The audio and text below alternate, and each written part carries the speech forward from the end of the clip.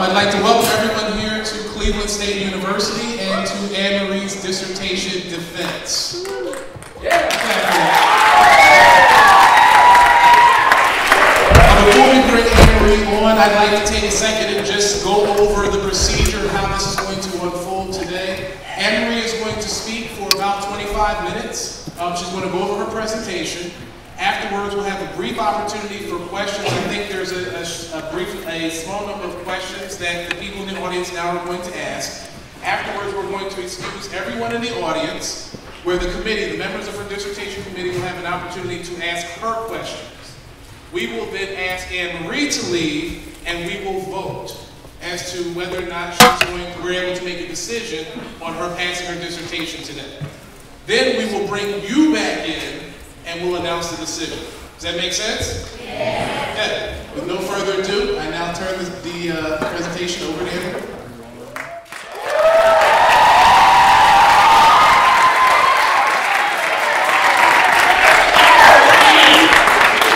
Good afternoon. First of all, I want to thank everyone for being here. This is a really exciting moment. I almost have to kind of take a deep breath to take it all in. It's so awesome seeing so many faces in the audience, having my entire family here, and being a support. I actually would like to take a moment to thank a few people in the audience. First and foremost, I need to thank Dr. Harper. Dr. Harper was what we call my dissertation chair. He actually has worked with me for about 3 years now on that big paper I wrote that we were talking about. And without him, I would have never made it through.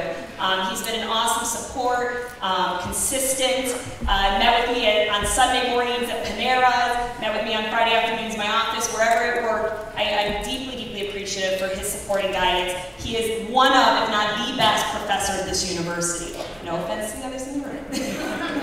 I also want to thank Dr. Stead, who graciously agreed to be my methodologist. I didn't actually ask him. I came in and told him he was going to be my methodologist, and he said, well, only if you promise to continue GA with me in my class. And I said, fair enough. So I thank you for your time and effort and for being here while you're on sabbatical to be present. I'd also like to thank Dr. Wheatley, Dr. Bagakis, and Dr. Jones for sitting on my committee, for also being amazing professors over the last 3 years. I enjoyed every one of your classes, and thank you for your time and energy in helping me build my leadership in getting to this point today. I'd also like to thank my family, to my parents. If you guys can see my parents here, I know most of you met them, Nick and Cheryl. My father, when I was in the 4th grade, he came home from a parent-teacher conference, and I thought I had done really well in school and was really excited. Well, that wasn't a good conversation. He sat me down at the kitchen table, and he showed me my grade card, and it said C, C, C, D, U. U in elementary school when I was growing up was unsatisfactory. Let's just say it wasn't an easy night after that.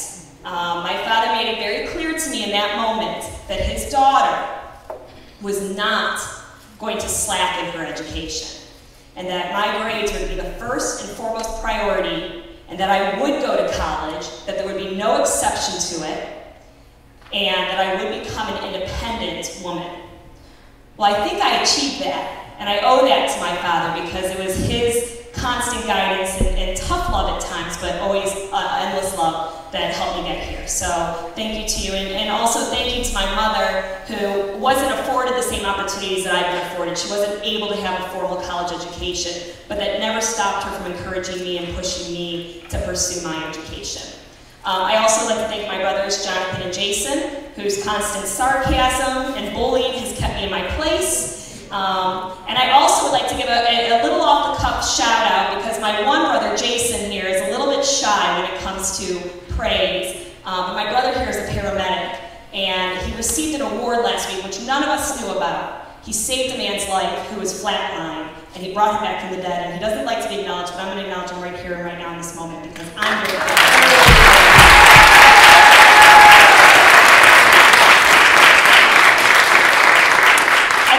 Thank the Open Doors staff and board. You guys have been amazing over the last 3 years. You've put up with my stress levels. You've put up with my constant changing schedule.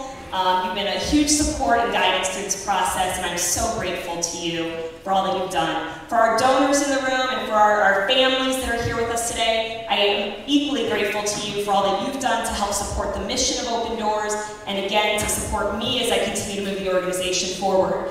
And last but not least, to the students of Open Doors, you are the reason I stand here today. You are my continued inspiration. It is because of you that I will continue to fight for education, because I know how important it is, and I get the opportunity to see you grow into it. So thank you for being a part of my family, and thank you for being here today supporting me.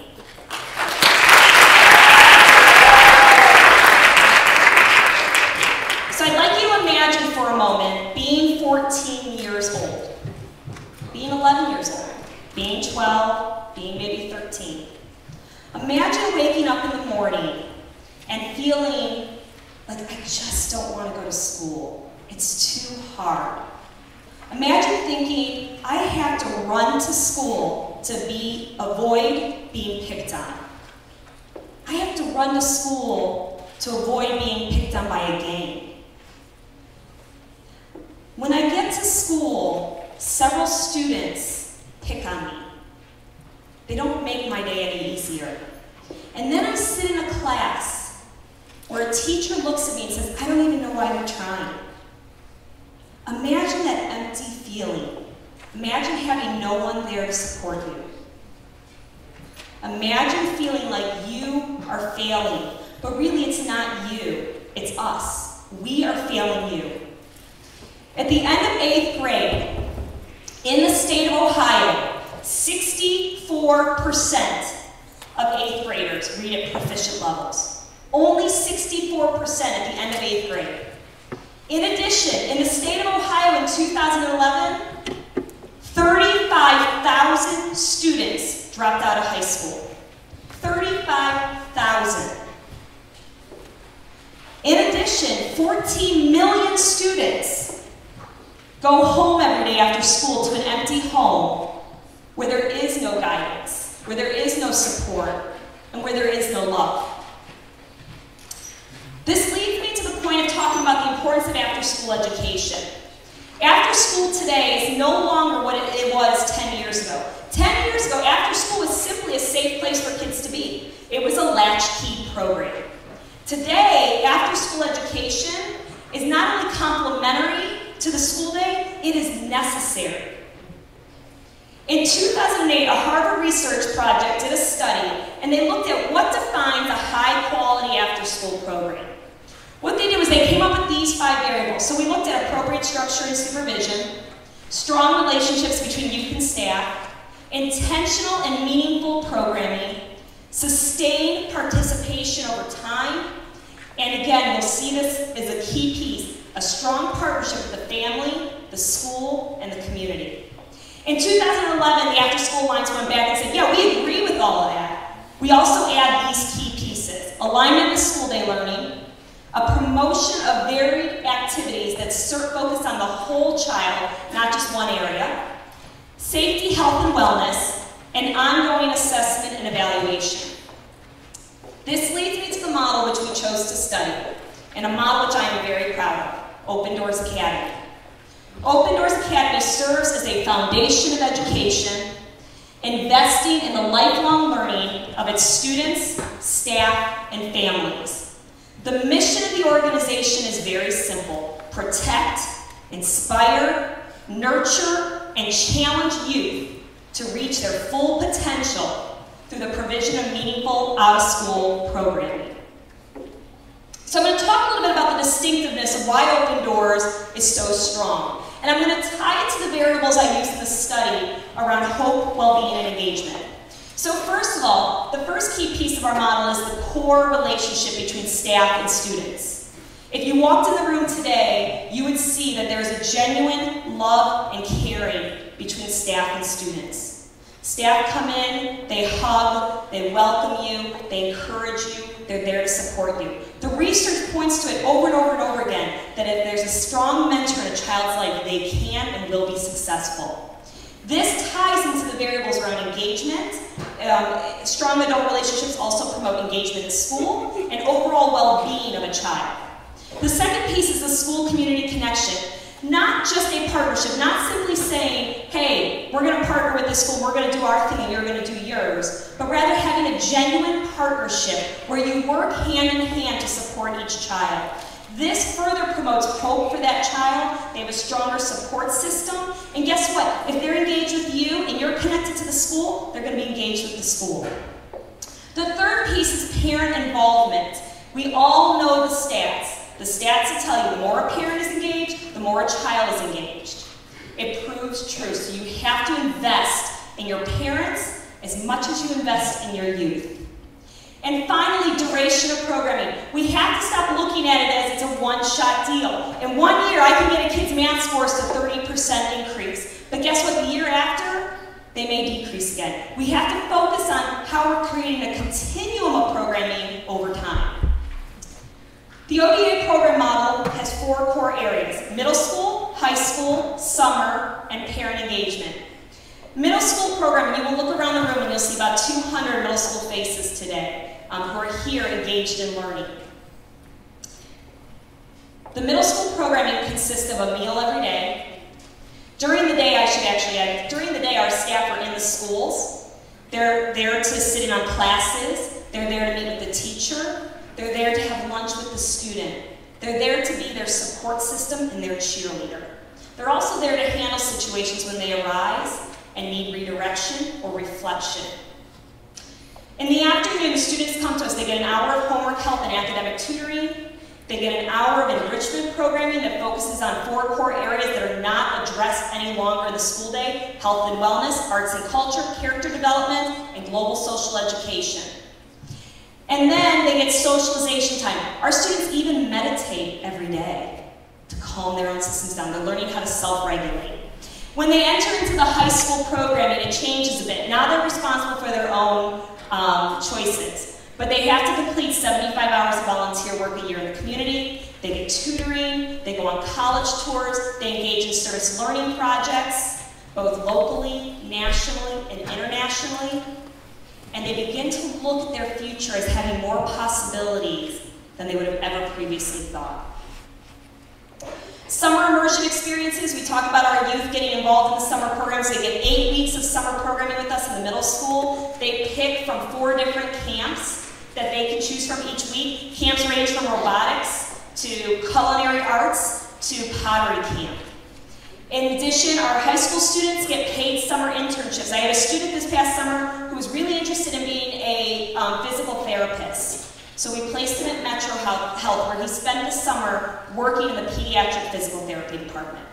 And then last but not least, our parent engagement piece. Parent programming, as I mentioned, is critical. Every parent in this program has to complete a minimum of 16 hours of parent engagement a year through family events, parent education workshops, or through volunteering. Last year, 99% of our families completed all of their hours. We had 1 parent who was shy of 2 hours. So when we talk about engagement, I want to talk about how we expect our level of engagement amongst our students. So here, each student at Open Doors must attend a minimum of 90% of the time. There's no exception to that. If you fall short of that, you're going to sit down and have a conversation. You either want this or you don't. Most of our students want it. Very few will turn around and say, not so much. Each student must make a concerted effort to increase their social and emotional development and to be concentrated on how they are growing. Each student must strive to reach a 3.0 GPA. That doesn't mean that every one of our students has a 3.0. In fact, the average GPA a student enters in with us is a 1.9. But our goal is to move them forward towards a 3.0. And by the time they get to high school, it's a 3.5. And then last but not least, each student must work individually with their mentor once a month to ensure that they're working towards progressing on their goals. So now we get to the current study. The purpose of this study was to look at programs like Open Doors Academy and how it relates to achievement-related behaviors and academic performance. So there were 4 research questions. The first research question says, do youth engaged in Open Doors Academy differ from youth not engaged in Open Doors Academy in the context of hope, well-being, and engagement? The second question said, does duration of engagement in open doors make a difference? So do students who are in the program longer demonstrate higher levels of hope, engagement, and well-being?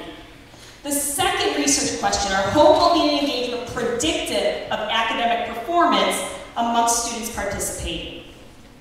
Third, does duration of engagement in Open Doors Academy relate to academic performance as indicated by grade point average? And then last but not least, do youth engaged in Open Doors Academy differ in developmental assets across the spectrum of personal, social, family, school, and community? So I'm going to really breeze through the literature review. One, because we've already gone through it in the pre-program, and two, well, we're just going to breeze through it. So we're going to talk about four pieces of it: hope, well-being, and engagement. First of all, the research on hope shows that the more hopeful a student is, the more closely it is tied to their academic performance. So a student who's more hopeful is going to have a higher GPA. They're also going to be more likely to demonstrate success as an adult, and as a young adult, and to display positive behaviors. Engagement, when we look at engagement also is very closely tied to grade point average. So students who are more engaged are more likely to do well in school, as well as relates to a higher GPA. And then last but not least is well-being, which high personal power is positively associated with motivation, mastery, and task orientation, whereas low personal power is related more towards things of self-handicapping strategies, avoiding school orientation, and so forth. And then last but not least, achievement, academic achievement. When we talk about academic achievement in after-school studies, there's been very mixed reviews. So some people will say, yes, after-school programs can impact academic achievement. Others will say, no, it has no bearing on it. The study of 21st century community learning centers, which Open Doors has 6 of them, have found that there is no connection. While there are other things that these programs do well, raising grade point average is not one of them. And that will be very important as we move forward. So let's get to the study. So we had a couple different things. First of all, we had our independent variable and our dependent variable. Our independent variable consisted of 2 groups. The comparison group, students who were not in Open Doors. There were about 40 students studied in 3 of the schools in which we currently operate. All of the 3 schools are very closely tied in terms of demographics. And then our treatment group, which looked at about 176 of our students, ranging from 6th grade through high school. And we looked at them not only as a single group, but we broke them out in years 1, 2, 3, and 4 or more years in the program. Our dependent variables consisted of grade point average, hope, well-being, and engagement as measured by the Gallup poll, as well as developmental assets in terms of context, which I'm going to get to in a moment here. So in looking at our breakdown of students, you can see here is a pretty 50-50 on male-female, just a slight variation, a few more females than male. Ethnicity, majority of our students were African American who were studied in this measure. And then we looked at 2 urban city schools and 6 inner-ring districts. I'm sorry, 6 inner-ring schools in districts. The 2 districts that we worked with, or I'm sorry, the 3 districts we worked with, all 3 were urban communities. All 3 were either on, and it ranged from academic watch to continuous improvement at the time the study was completed. And each school had a range of free and reduced lunch from 63 to 100%.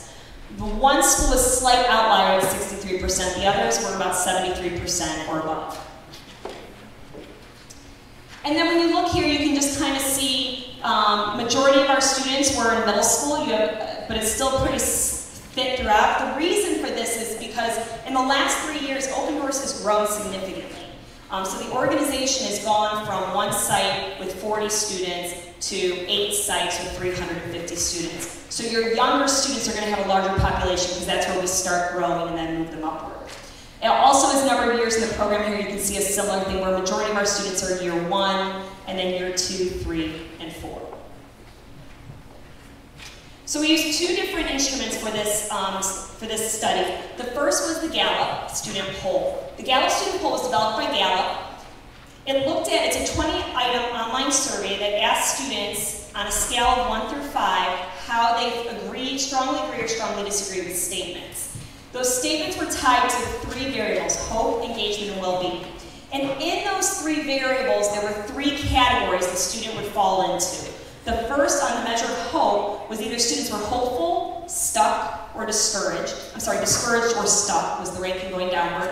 Engagement, they were either engaged, disengaged, or actively disengaged. And third, well-being, they were either thriving, struggling, or suffering. The next instrument we used was the developmental assets profile. This measure was a 58-item online survey. It was developed by the Search Institute.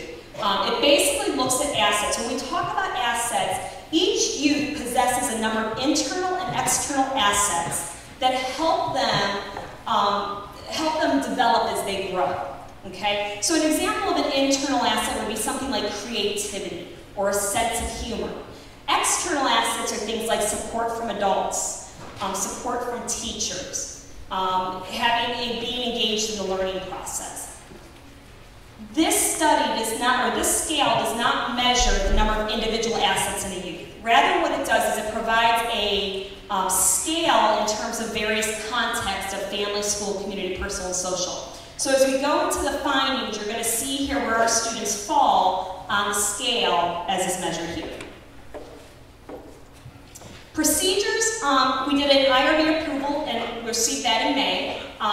We very quickly turned around parent consent forms and student assent forms. We basically conducted most of our data the last week of school. So all data was collected the last week of school, and grades were collected later at the end of June when they came out from each school.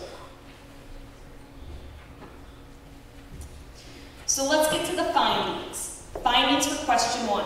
To go back to it. Do youth engaged in Open Doors Academy differ from youth not exposed to Open Doors Academy in relation to achievement-related behaviors of hope, well-being, and engagement? This first finding was not significant. There was not a significant difference, but there was a trend towards a significance, and it was so close. For those in the room that don't understand statistics, and I'm guessing that's quite a few, this value, this P equals 0.056, in order for something to be significant, which means that there's a big enough difference to show a significant difference, that there is a big enough difference, it would have to be 0.05. You can see it's 0.056, so it's very close. When we went and looked at the percentage of students, remember I said there were 3 categories students to be ranked in each one. So look at the highest level, students who are hopeful. Open Door students, 67% of you were listed were listed as highly hopeful. In comparison to non-Open Door students, there were only 47. When we looked at engagement and learning, 65% of Open Door students were highly engaged in comparison to 47% of their peers. We also then went and looked at a comparative sample of national and state data. We were able to retrieve this from the Gallup, who provided this data. These were both samples of convenient samples. But you can see here that when we look at the average, Open Door students still rank higher than not only their peer group, but also state and national data on the measure of hope and engagement. Research question 1A. Does duration of programming in Open Doors Academy relate to student performance in relation to hope, well-being, and engagement? The findings for this were statistically significant. We then went and did a post hoc test and looked at where is that difference most clear. We found that it lied in between years 0, so students who were not enrolled in Open Doors, and students who had been in the program for 2 years on the measure of hope, as well as between years 1 and 4 on the measure of well-being. What this means is that the longer you're in Open Doors, the more hopeful you are, as well as the longer you're in Open Doors, the higher level of thriving you've demonstrated on the measure of well-being. And you can see that here on this chart. Now, one of the things I want to point out here is you see this big dip in year 3? This is typically 8th grade year. Let me tell you about what happens in the 8th grade year. And remember, we took this the last week of school of 8th grade year. Most 8th graders are now preparing to move into high school. A couple things happen. One, they've outgrown middle school, and they're about to take a big leap forward into a new environment. So a lot of the feelings that they're probably experiencing internally relate to that dip that we see consistently in that third year. Also, what we did was we went in and we looked at very specific questions on the Gallup student poll and said, where do our students rank, where do the students of Open Doors rank in comparison to other students? So I know I will graduate high school. You can see the mean score on that. This is out of a scale of 1 through 5. The mean score was a 4.58 for Open Doors students in comparison to a 4.06 for non-Open Doors students. I energetically pursue my goals, 2.7 to a 1.77. I can think of many ways to get good grades. Open Doors students, again, are stronger in their mean score. And then I know I will find a good job after I graduate. Again, Open Doors students demonstrate a much higher score there, 3.86 to 2.74. Going to question 2, are hope, well-being, and engagement predictive of academic performance? What this means is our students who are more hopeful, engaged, and thriving going to have a higher GPA. Okay? And the findings from the study say yes, it is statistically significant, there is a difference. It is predictive of grade point average.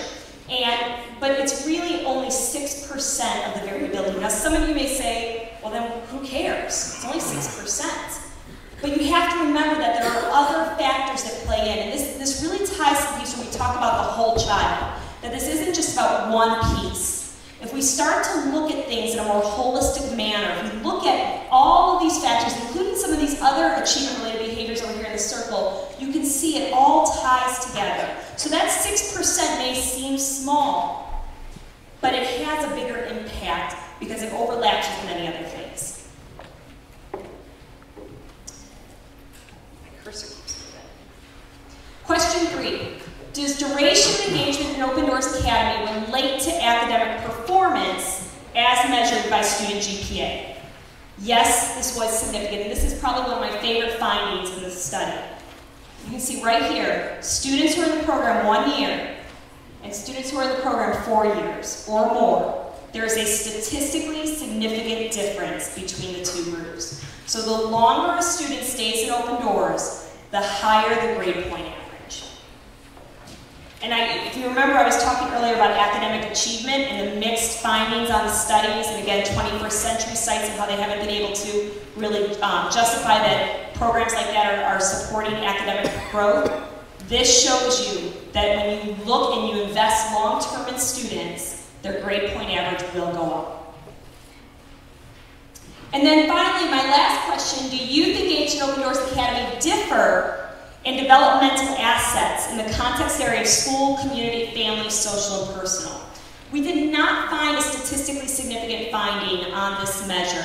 However, when we went and looked at the findings more closely, you'll see here, and remember I gave you that scale earlier with the instruments of low, fair, good, or excellent. Most of both Open Doors and non-Open Doors students demonstrated good scores across the board. So talking a little bit about the limitations of this study. First of all, it was a sample of convenience. We had a limited time to complete the study. So there was a sense of urgency in getting data collected before the end of the school year due to timing with the Gallup, which we were generously borrowing from Case Western Reserve. The other thing is that it was a relatively small sample size for Gallup. Gallup is used to working with studies that are 25,000 and larger. This was a small sample of 216. I had quite a few follow-up conversations with Gallup, and they indicated that had we used a larger sample size, we probably would have seen even greater significance between our findings. The other thing, too, is, as we all know at this point, my relationship to the organization, that I am the director of Open Doors Academy, and therefore do have a relationship with the students. However, we did put measures in place to prevent biases from occurring in the study. And then also the timing of the study. And the reason I talk about this one is so important is because everybody here knows that the last week of school, the kids in their head are already thinking they're done. So when you give them surveys to do, it may be inflated or deflated. We don't really know. It's based on where they are at that point. But that last week of school can be pretty tough on students, and so that may be reflective in the findings. Also, generalizability of the findings. This is only generalizable to similar program models and also to urban adolescent youth. And it's a one-sided study. It only looked at the youth perspective. It did not look at teacher, parent, or staff feedback. In conclusion, I just want to reiterate these points. From the findings of the study, Open Doors Academy youth are more hopeful, are more engaged in school than their school peers. When compared to state and national data, Open Doors Academy youth are more hopeful and engaged than their peers. And youth who remain in Open Doors Academy over time demonstrate increased hope, engagement, and well-being, and demonstrate increased academic performance. However, that's just the surface. And what I'd like to do is call upon a few students to stand. Eric Thomas, Jalen Brash, Imani Smith, Natalie Noble, Traciana Brown, Blue McDaniel, Jordan Morrow, Mia Castile, and Earl Lynch. I'd like you for a moment to look at these faces and not out loud, please not out loud, but in your head, select 5 of them. Select 5 of them in your head.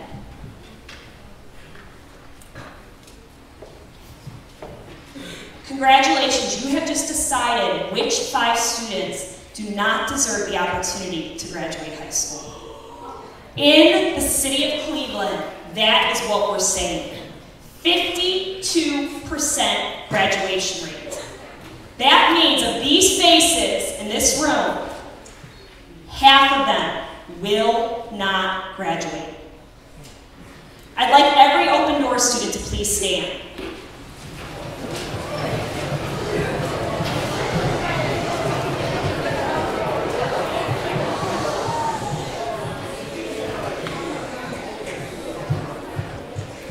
Because of the work of the staff in this room and those people in this community who support this work in this organization, every single one of their faces will walk that aisle and accept their diploma.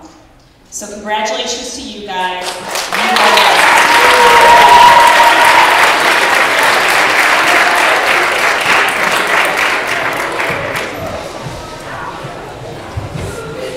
Also, we're not done, because we all know that high school only takes us so far. It's only the first step. In comparison, in the city of Cleveland, 23% of students who make it out of high school go on to college. Of those 23%, only 7 will graduate. Think of that. 23% go, 7% graduate. At Open Doors Academy, 88% of our students are placed in a college, university, or a post-secondary option. And to date, 100% continue to graduate. So as we move forward, some recommendations for future research. The first is using a larger comparative sample, and possibly including high school students. This comparative sample only looked at middle school students, so it did not compare high school students and so forth. That was mostly due to the timing of the study. Also, random sampling of the comparison group, and possibly stratified random sampling of the treatment group. In addition, evaluating more closely the comparison group to make sure that we've looked at an equal group across. So for example, making sure that those are students who are not going home to parents, that they are also low income, and also that they are not involved in other extracurricular activities. Second is using a mixed methods approach, engaging feedback from the teacher, the staff, or the school. And then for future studies, considering longitudinal study following youth participants from 6th grade through college, and also comparing this model or like-minded models to other after-school models. And then looking at the benefits to both direct and indirect populations served. So looking at things like, how does this program, or how do models like this not only impact the youth, but how does it impact their parents, their siblings, the teachers at the school. At Miles Park Elementary School in Cleveland, Dr. Mark Gray will tell you that Open Doors Academy has not only affected the students in this room, but has also impacted the culture of that school. So what does that look like? What's the impact of that? And then recommendations for future practice. For future practice. We go back to our 4 core: protect, inspire, nurture, and challenge. Protect each individual child from becoming a statistic. See the opportunity to develop holistic systems to support the development of the adolescent. Inspire youth to learn, engage them in meaningful programming, and invest in opportunities that open doors to their futures. Nurture youth over time. Invest in deeper learning and long-term impact. And challenge funders and stakeholders, many who are in this room, to look more closely at after-school education and out-of-school time learning as keys to building success amongst our future generations. And in this closing statement, I'd like to say to all of you in Open Doors that this is the beginning for you. You see me standing here. This is 12 years of school in the making for me. College, master's, Ph.D. I encourage each and every one of you to know that you can get here, that you can move forward, and to know that nothing can stop you other than yourself. So keep pushing and keep breaking through that glass ceiling so that you too will stand here one day in my spot, and I will be sitting out there with you, waiting for you to cheer you on. Thank you.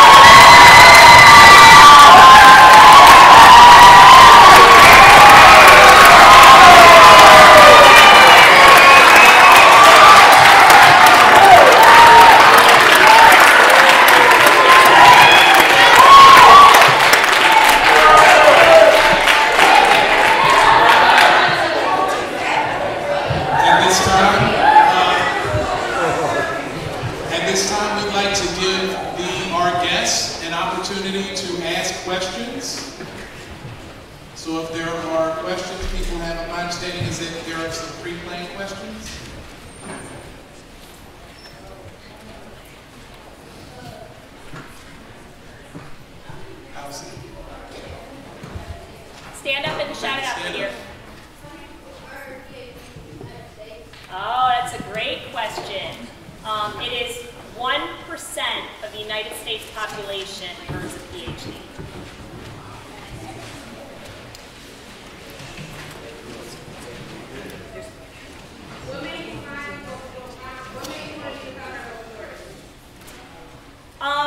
You know what, I was given an opportunity.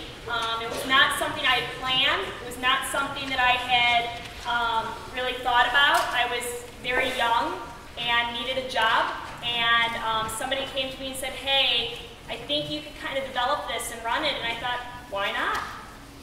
So. Go ahead, you go there.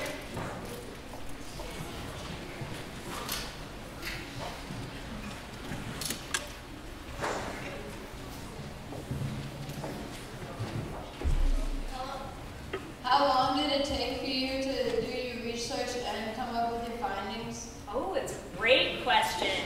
I started writing my paper about a year and a half ago.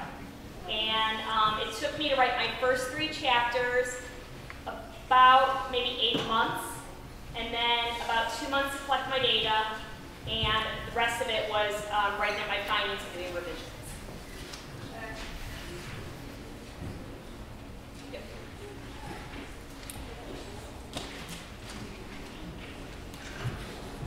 How did you find Open Doors? I'm sorry, say that again? How did you find Open Doors?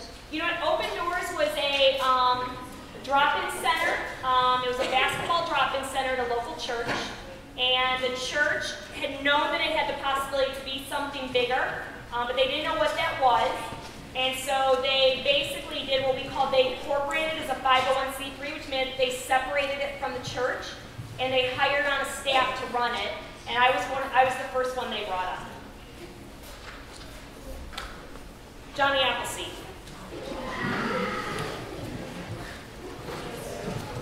Yep, he's coming.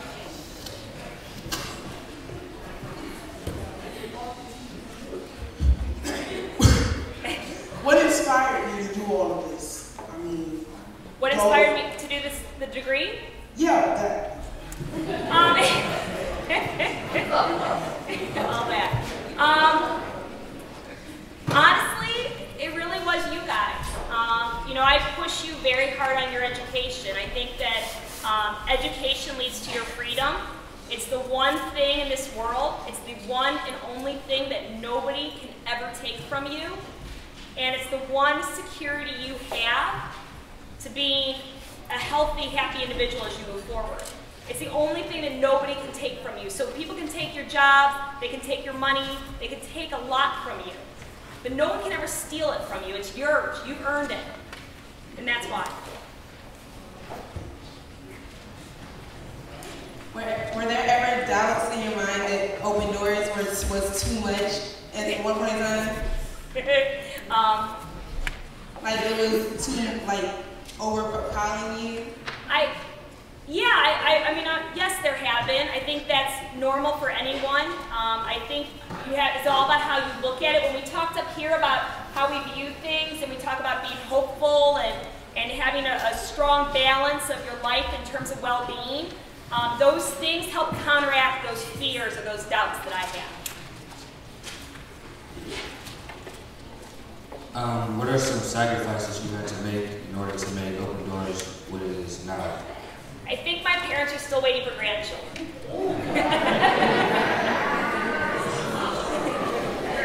And I did give up my dating life, let's be honest. What do you like most about your job? Say it again? What do you like most about your job? In perfect honesty, it's times like this, it's times where I get to share things with you guys. That's what I love most. I love doing the Harlan Service Learning Trip and just spending that time with you guys and getting to know you on a more personal level, and knowing that I'm able to make an influence on your life. We're going to take 3 more because we have the committee needs to have an opportunity. Okay, hi Miss Annemarie. Hi. My question is, when you was little, have you ever seen yourself dreamed of yourself on this stage that you're sitting on right now? No. I thought I was going to be Cindy Lauper and sing.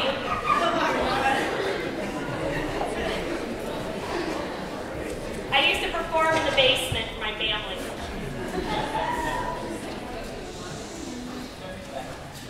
Miss Annemarie, Yes. do you think that one day that Open Doors can be bigger than this? Yes, absolutely. My vision is that Open Doors Academy is in every K-8 school in the city of Cleveland and in each inner ring suburb. Sorry, due to issues of time, this is our final question. Why did you decide to stay with Open Doors? To what? Why did you decide to stay with Open Doors? To stay with Open Doors? It's my passion. It's what I'm committed to. I firmly believe in education. I believe that you guys are our future generation, and I see what Open Doors can do to help you and work with you and support you. And for me, it's a life's fulfillment to be a part of that. I thank you all for your questions. I'm sorry we didn't get an opportunity to get to everyone. At this point, we're going to excuse our guests. We ask that you stay close. What the committee will now do is we're going to have an opportunity, the dissertation committee, to ask Annemarie questions. Then we will bring you back in after we deliberate.